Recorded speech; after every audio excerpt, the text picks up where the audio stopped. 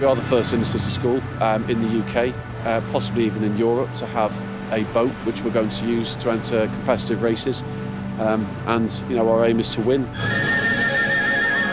A vast armada of yachts, over 350, provided a magnificent spectacle as they set off on the 60-mile round the island race.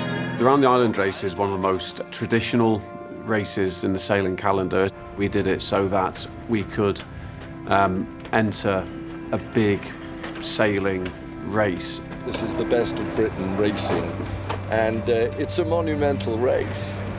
When we turned up and we saw the amount of boats that was there, very intimidating. I think we was feeling a bit excited, but yet worried at the same time. And I was thinking, how are we gonna do this? And I said this a million times before the race. I was scared we was gonna crash. Currently, I just looked just now, we had 51 knots in the Needles Channel because a big squall came through, so... How fast is that? That's fast. You wouldn't want to be at that. That's getting onto gale force winds. The other boats were having to be taken out. Some of the boats just turned back. Some of the boats were sinking. I was just like, I pray this doesn't happen to us. I pray we finish.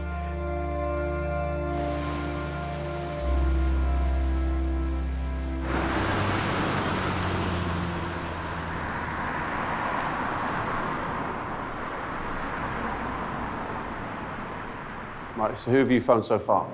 Montel. Right, you'll be on his way, won't you? Jordan. Good morning, Jordan. No answer from Derek. Derek's late for everything. Derek is late for school, Derek's late for trips. Before sailing, I used to dance, urban dancing, like popping, locking and all that. When I got into football, I was in like year 7 and I kind of like got tired of football. Like after that, I did like athletics. Year 8 and I was kind of into basketball, but yeah. And then after basketball, I kind of got into sailing. How did your friends react when you got into sailing? They were really shocked. They didn't really know, like, how can you do sailing like that? They see that as like a posh sport, like horse riding or something like that. They don't cope well with the early mornings at all, so here's Junior, who's just arrived. Here's Montel.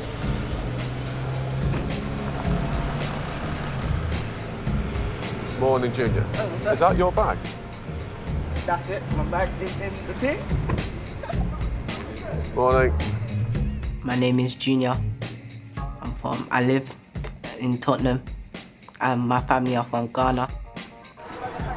It was a huge jump because from football, everyone plays football, whereas sailing is more for rich people. No wonder the sea and sail beckon to youth. It is no longer the preserve of kings, dukes and millionaires. I watched some videos and it's normally people with posh hats smoking cigars. I grew up in Wirral, near Liverpool. I remember that some of the greatest experience I had was when I was sailing with my dad. And I got a huge amount out of the whole experience. And I thought, can I transfer this to a state school? Derek, are you at home? Right, we're all sitting in the car park waiting to go. We have to be sailing at 11, right? And I said to be here for 7 o'clock. Right, I would suggest that you get into a taxi and come to school. He's just woken up. When I joined Greg City Academy, they didn't have any equipment whatsoever to try and run outdoor education. It all had to be bought, and I bought the lot, minibuses, trailers, mountain bikes. We sold the house that we had partly to help with the funding of outdoor education. So at the moment where we live here, which is the caretaker's house, very close to the school.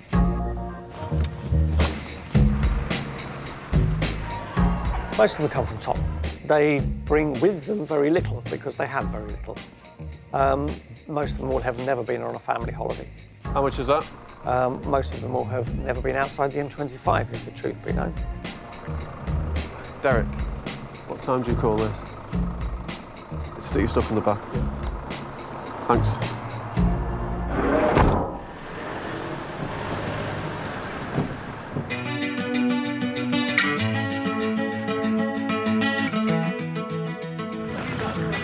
sure promoters don't want me there, because they had to keep up with it on the real side and I got them again. Well, before the sailing, I was a misbehaved student. I was like, you can call the class clown. He is the student who struggles most at school. When Derek was in year 10 last year, his attendance was about 40%. Push it away! Away! On dinghies, I'm the sail trimmer. Okay, guys, the jib's on the wrong side! At first, like, I kept on falling in the water. Like, I kept on capsizing the little dinghies. You tacked on the wrong side, Jesus Christ! But the more times I dropped in the water, I started getting warm, and I was like, this is actually fun. He's found an activity which he's extremely good at and which actually takes advantage of his personal qualities. How you doing there, Junior? He's extremely good with the morale of the team. He's very good with the banter between the boys, which for school is not ideal, but for sailing is vital. We used to capsize that all the time. Oh no, just me and Nicholas were seasick. Yeah, and Shabazz was always there. Every single time I've been sick, Shabazz has been there to save me. My name is Shabazz Patterson, and I'm the sail trimmer. I'm also vice captain of the sailing crew. My role on the boat is the running backstays, which are the 2 pieces of rope that are connected to the back, and it goes all the way to the mast. So my job is to stop it from pumping backwards or forward, because if it pumps backwards and forward, the mast could potentially go down. It would mean the boat would be shattered, destroyed, and crushed. Submarine! Top mate! Guys! At first I thought it was a big challenge because I'd never been on a small boat and I only got 10 meters in swimming.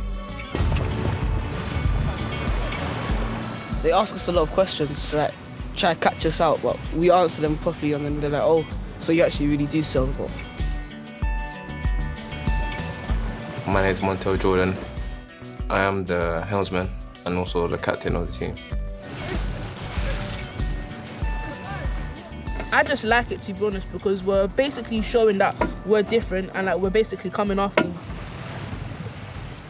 When did you first hear about the sailing? What did you think? I could not believe it. I could not believe Greg City is doing sailing, and on top of that, got their own boat. Yeah, amazing.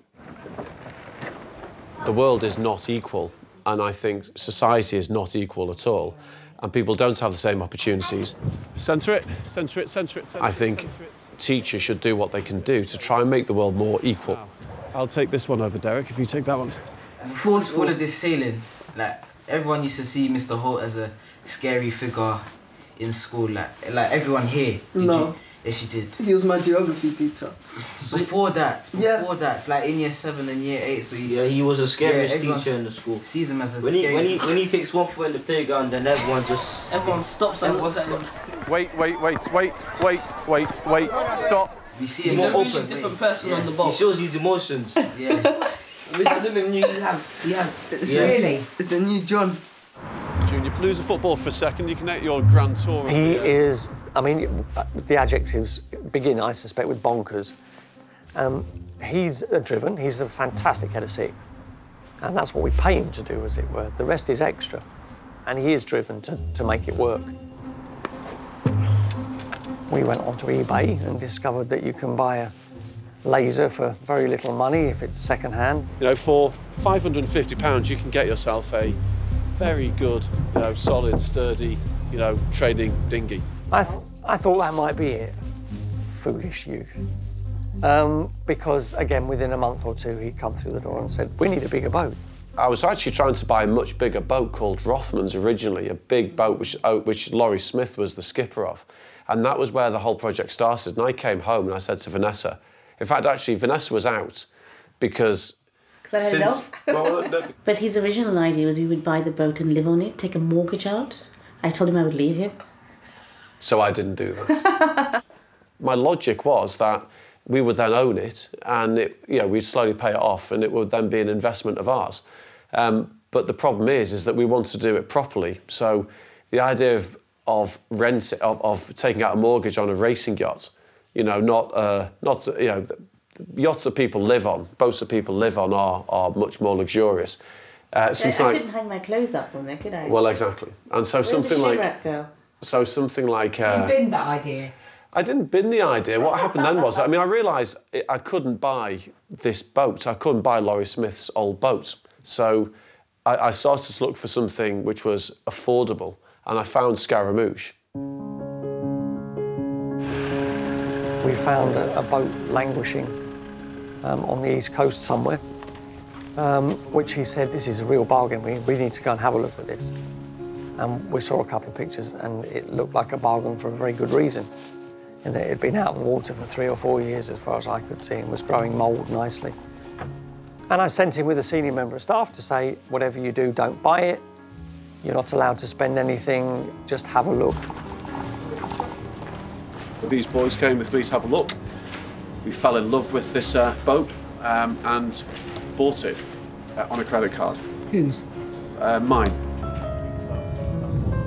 And of course he came through the door saying, we put down a deposit. At which point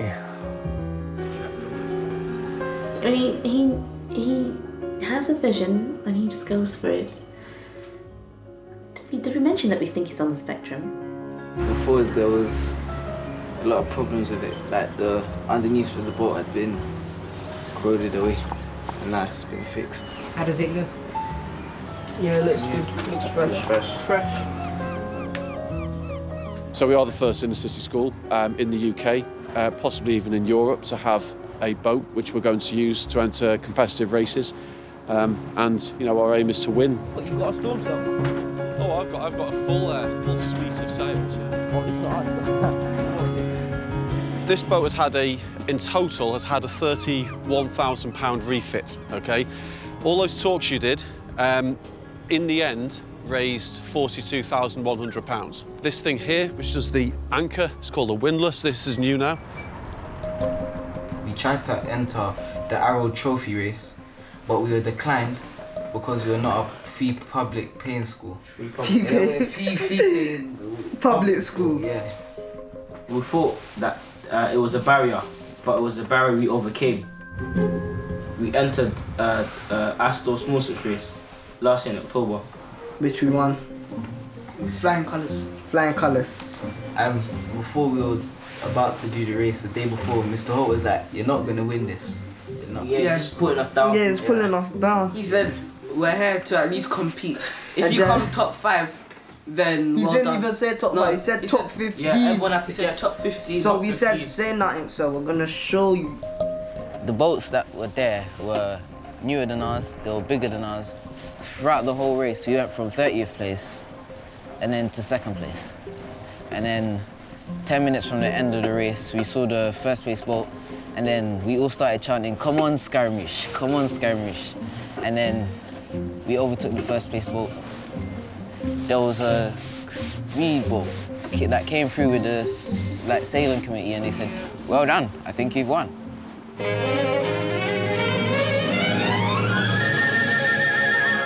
A vast armada of yachts, over 350, provided a magnificent spectacle as they set off on the 60-mile round the island race.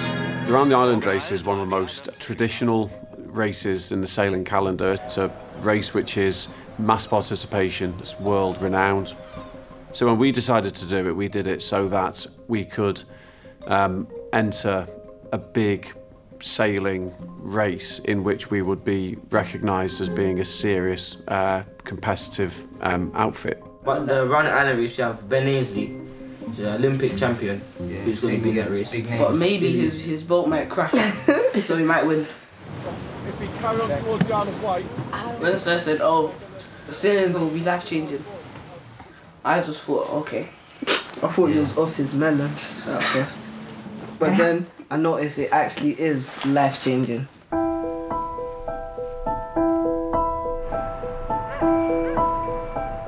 This is the borough of Haringey, and basically we're in Tottenham, but the south side of Tottenham.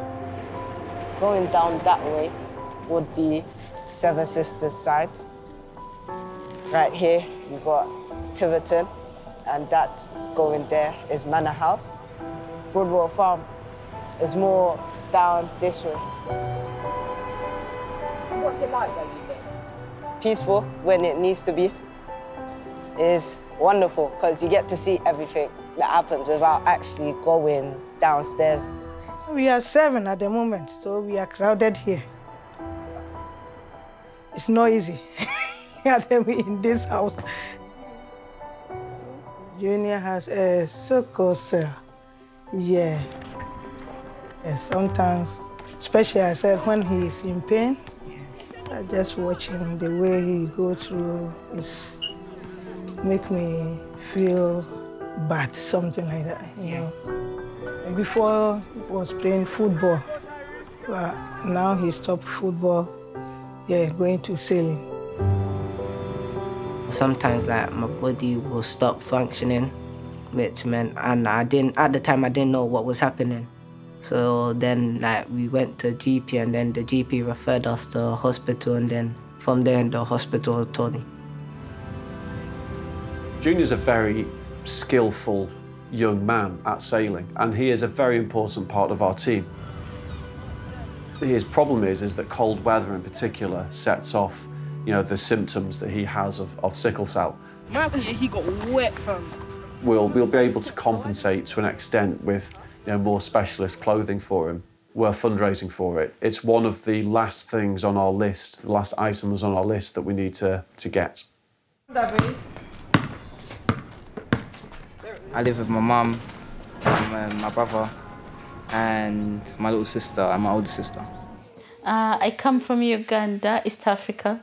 When I came here, I wanted to better my kids. I thought about it and I said, at least my kids will have a better life. I grew up in Uganda. And what was it like then, growing up there? In Uganda, it's totally different. What way? I grew up in a boarding school. I attended boarding school. Boarding school, Derek? Fancy that? Yeah, Derek, I knew him. My mum and my dad are both from Uganda. I would like to go, but I wouldn't like to go with my dad because whenever my dad tells me he's going to take me, I'm always scared that he's going to leave me there. He only threatens to take me when he hears that I've been naughty. The kids growing up here is a bit tricky if they mix up with bad groups, so you have to be always watching them. Because we live in Tottenham. Tottenham is, and like they can be easily join gangs or whatever. Like you can be, I want him, to do better, do well, and go to university. And I'm not someone that wants to keep the kids close. I want them to learn, so I let them free. My mum's very positive to the whole sailing thing. My dad, he's here and there. Sometimes he can be all right with it, and then sometimes he just has loads of problems. Like he would often want me to come and work at his shop and like help him around the shop, but I can't really do that because I'm too busy with sailing. Are you worried about him when he's on the water like that? Yeah, because for me, I don't want water. And in my young age, I never wanted to go even swimming. Really? Yeah, so I worry about water. What did you think when he told you he was going to do sailing? I said, okay. But to be honest, I didn't know they're doing that in the sea. And I said, wow, it's a sea. What did you think they were doing then? I thought maybe it's a small river or something like that.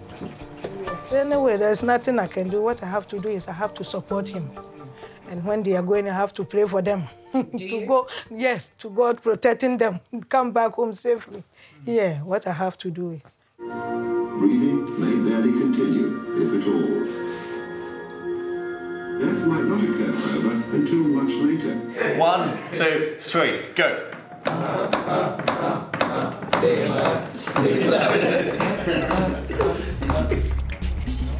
What's happening now?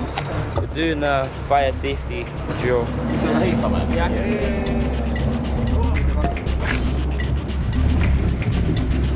Okay, grab a life jacket, stick it on. Crucial part of the sea survival, so it's the practical side of it. How are you feeling about this? Oh yeah, I'm confident. I know how to swim.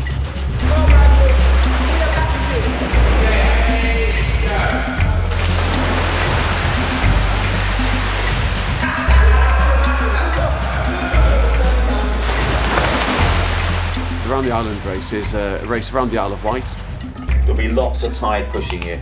It's known as being a really good race, but one which is also quite challenging. Make sure you stay in the deep here. Cut as close as you bravely can here at the needles. Hi there, I remember you. I remember most of you, I think. First race is when? Next weekend. Okay, let's start. Back in. So this is the deep water I was telling you about. So when you're going out in the race, you don't want to go right of that buoy. You want to stay in this channel, because that's the deep water. He's widely regarded as one of the most naturally gifted sailors that there's ever been. That's the best tide. When I wrote it was like, yeah, I'd love to, I'd happily hear the talk. There's this much wind, and the tide's going that way. You're going to get like 4 knots more wind. For 10 or 12 kids to come on a big boat like this, and with no experience, is very unusual, yeah. Hey, Derek, if you're not doing much now, you can get up there as well. There's one thing kind of getting a bunch of kids in small dinghies. It's another thing buying a 40-foot ocean racing boat. John was pretty brave taking it on because it needed an awful lot of work doing to it. You know? What's really good though is all the sheets are all new and nothing's going to break. On the renovating line. And we got the life rafts mounted at the back. They should call those deprived rafts. Why? Because you never want to get in one of those. Oh yeah. Don't abandon them unless you A have lot of people leave the boat and then think that because it's called a life raft, it's going to save their life. But all they are really is big rubber rings.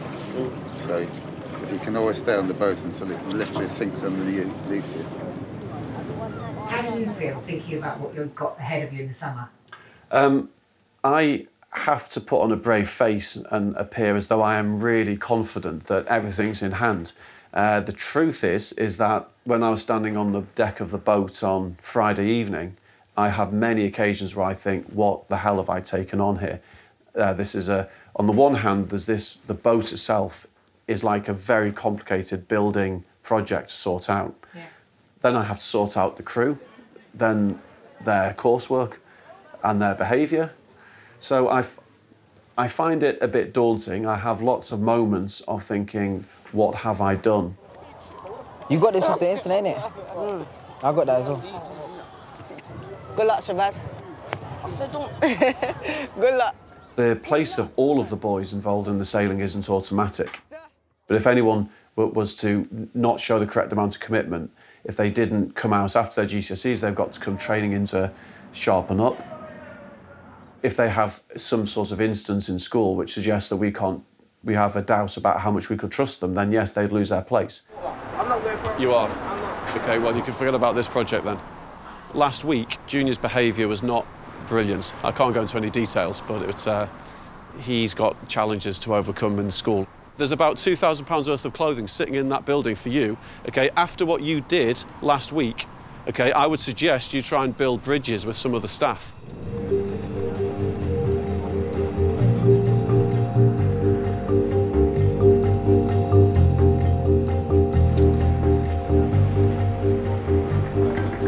Do we know where Derek's got to yet?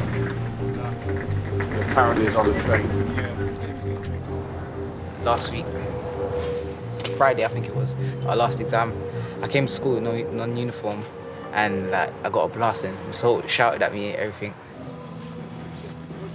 Derek has continual ups and downs. He didn't turn up to the first aid course last weekend. He needs to do it to be safe. And I said to him, you know, it seems to me that you've blown it.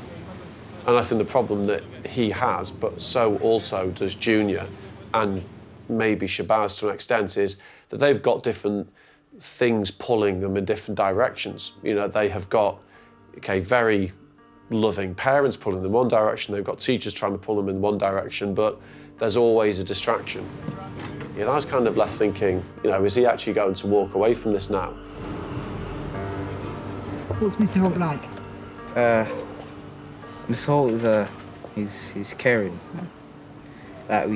Sometimes we can put him through so much. always giving us like chances. I don't know how much chances I've been on with, so like sometimes like I'm really scared. I'm like, oh, like this is serious. I might like I'm in jeopardy of coming off the sailing team. Go that side down there. Just keep a look outside.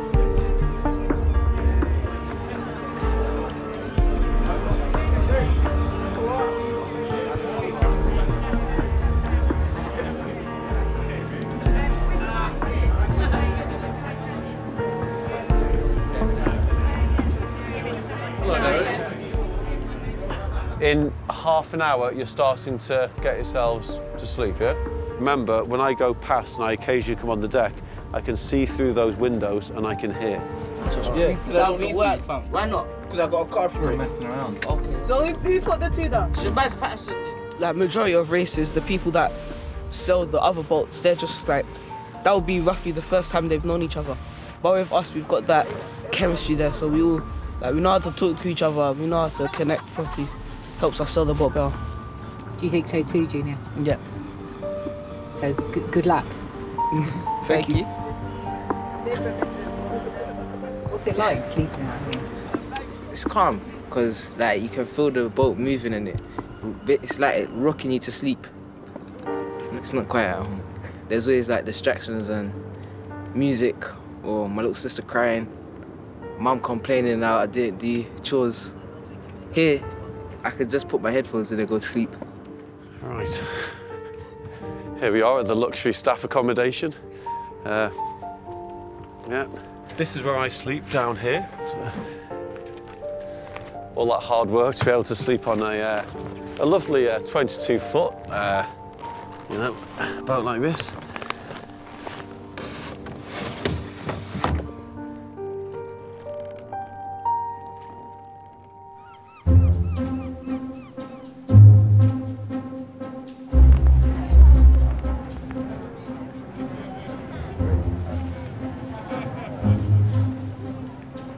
Ready? Right, come on, get changed, quickly.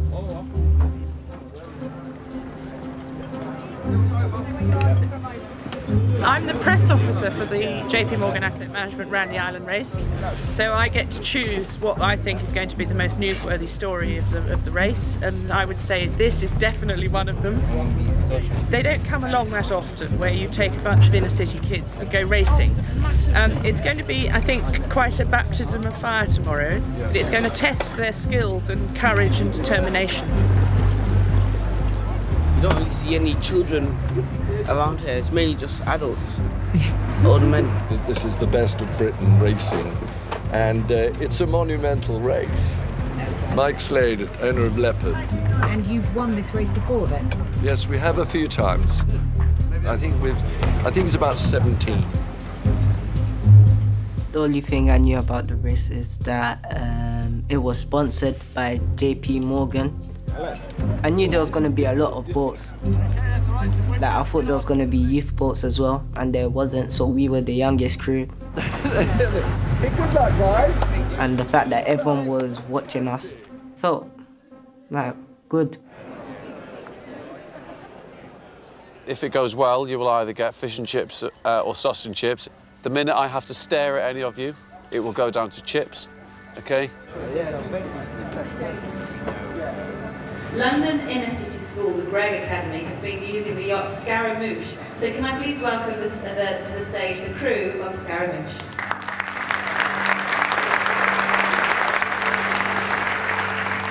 Well, we're from a school in Haringey, Tottenham in North London, which is famous for many things, and sailing is not one. For tomorrow's race, we're hoping that, first of all, that we don't crash. We're the Island Sailing Club. Sailing, that's what we do. Yeah, I'm the Rear Commodore Sailing at the Island Sailing Club, so I suppose I'm the place where the buck stops. I think the whole race is a challenge because you're in the Solent, you've got all the tides and the shingle banks and everything else, and then you get round the back of the island and you're really on your own. Once you go past the Needles, you're out into the English Channel, and there's no safe haven, if you like, till you get back the other end. So it is a very challenging race. Who else do you see the C-band as well. When we saw the amount of boats that was there, very intimidating. Have you got the summer pets? New one? I think I was feeling a bit excited, but yet worried at the same time. And I was thinking, how are we gonna do this? And I said this a million times before the race. I was scared we was gonna crash.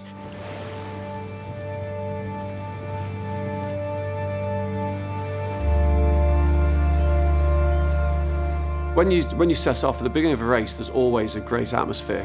3, 2, 1. You hear the gun going off and you're sailing alongside other boats. There's a real feeling of, you know, we're in a race and this is great. Keep the main powered up, please. We need to get ahead of this guy. I know there's 100 boats. At the beginning of the race, everyone was really excited. And like, yeah, let's go, let's do this. And at the start, we only saw the boats that started the race like 30 minutes earlier, and we saw them like right ahead, and we was kind of like side to side to them, and we was really like excited, and we was like, oh, we actually might do well. They paid more than £1 million for that boat. We're going to overtake them. Look, these guys are putting the railings in the water. We don't go out if the forecast is going to be a force 7 or above. We knew that it was going to be a force 5 or 6 the evening before, so we were sort of prepared for that. What we didn't expect was that on the south side of the island, it was force 7 and it was gusting force 8, which are stronger conditions than we would normally set out in. But it is a race, it is an event, and they don't stop the race for the weather. Before that race, I'd never been seasick, never. Don't drink too much. I saw that like big waves are coming, so this is about to get tough.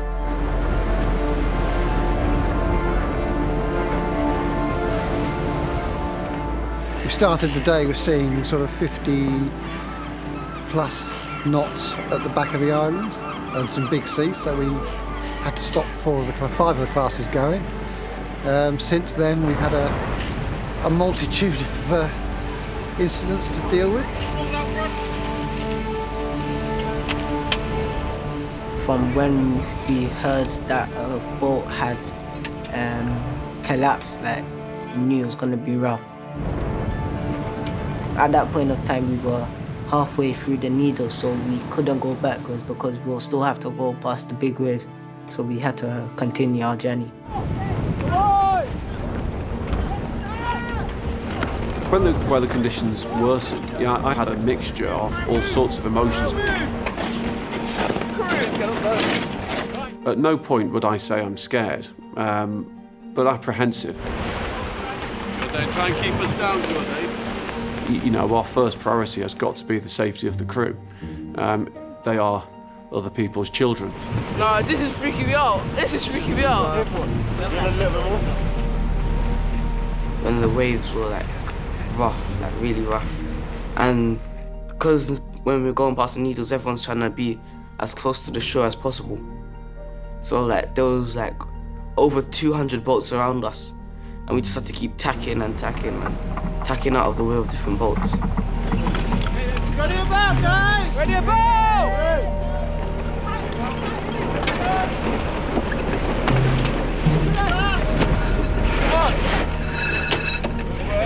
Release, release, release. Hey. Where's the witch? Where's the witch? Where's the witch?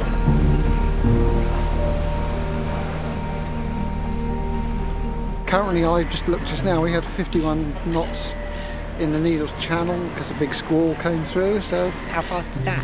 That's fast. You wouldn't want to be at that. That's getting on to gale force winds.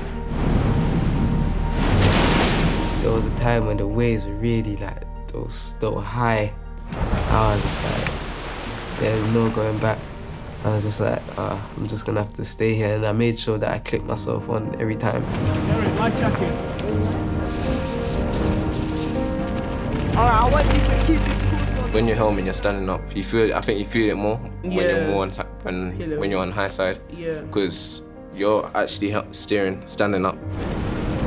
Montel does, he's our main helmsman. Because of the conditions, he ended up being at the helm for a lot longer. He was at the helm for a good 7 hours. And that's a long, long time to be at the wheel. When you have a 10.5-ton boat being lifted up by a wave and basically dropped onto the next wave, it makes a massive crash. You hear the floorboards lifting up and down inside the boat. Everything is shaken up. There's no point screaming. It's just causing more dilemma. If you're screaming, the whole crew's got to get worried because they're going to think there's going to be a problem. So you just have to keep your cool, basically. Yeah, my heart was definitely pumping.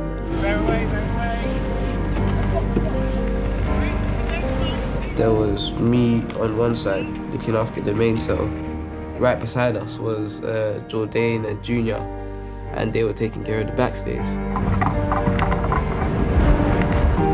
At first it was more about competing, but then it was more about finishing and making sure the boat didn't get destroyed. The upper boats were having to be taken out. Some of the boats just turned back.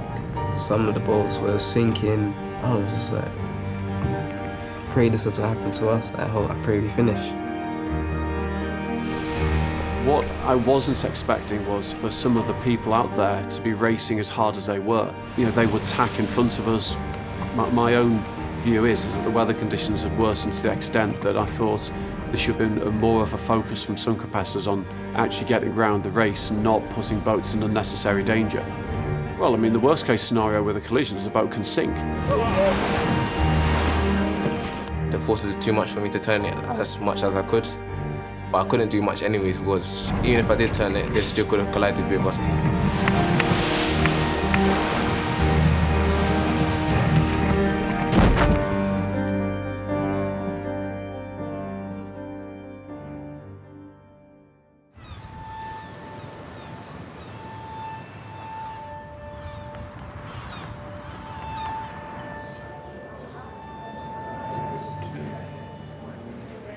I've been teaching now for well over 30 years, and we've become more risk-averse, as the Americans would say, for all sorts of reasons which go from the financial to frankly, the legal.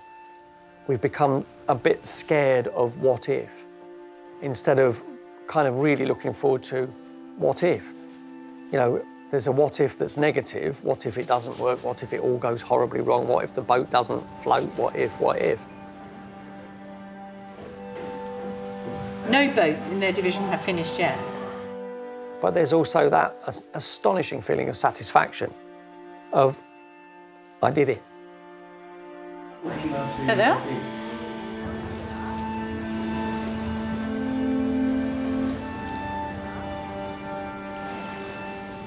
To be totally honest, at the time, and even now, I'm not actually too bothered about the fact that there was damage to the radar, damage to an outboard motor and that kind of thing, because that's not the important thing in that situation. The important thing is that everybody is safe and everyone's okay. And the next most important thing is that we could continue with the race, which we did. I actually do get, when you see, excuse me, but when you see kids do things that they never thought they could do. And when you know that the reason they're doing it is because you put in place the building blocks and the scaffolding and the support for them to really meet that challenge and take that risk for themselves, it's just wonderful. Okay, just no injuries. When you panic, you're just causing more problems, really. Yeah. Because if you're calm in most situations, it just works out most of the time. People were shocked that we actually finished the race because a lot of people were tired.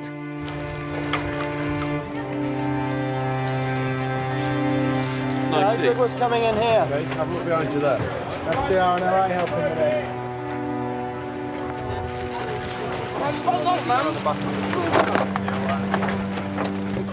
When other people came up to us. Because we were so young, they didn't think, like, I don't think they had thought that we could complete it. And we surprised them, and that's when I realised, like, oh. And then that's what men aim, to prove people wrong. I feel alright. Yeah. It's good to complete it though. Is it? Yeah, very hard. At one point I thought I was going to throw up, but I never. That race was a once-in-a-lifetime race. Junior. Have we dried out yet? Junior's like a really determined person. With all of the sickness that he has and the fact that he still wants to carry on with all of this sailing, it just shows a lot of determination, so I have respect for him. Derek struggled with a bit with the conditions, but then he did everything he was asked to do, which he doesn't always do in schools. If you walk on with a box, it's not a good look at all. I think we've just proved that anything is possible. Hello, excuse me. Is there if I can talk to you about our project? Our sailing project? No? And like anyone can do it if they set their mind to it. Hello, excuse me. Can I introduce you, like, just tell you a bit about our sailing project? Yes, Yeah. Absolutely. Right, okay. Because if I can help you with the spinnaker, I definitely will. Right, I'll make sure. Yeah. Okay. I'll spin. Thank What's you. your name, man? Derek. Derek. Yeah. All the best with it. All right. Thank you. Shiraz, that's how you do it. We all just want to make our parents proud, and through all of the hardship that they've been through, like, we feel like we owe them something. What's next for me? Sixth form and then university.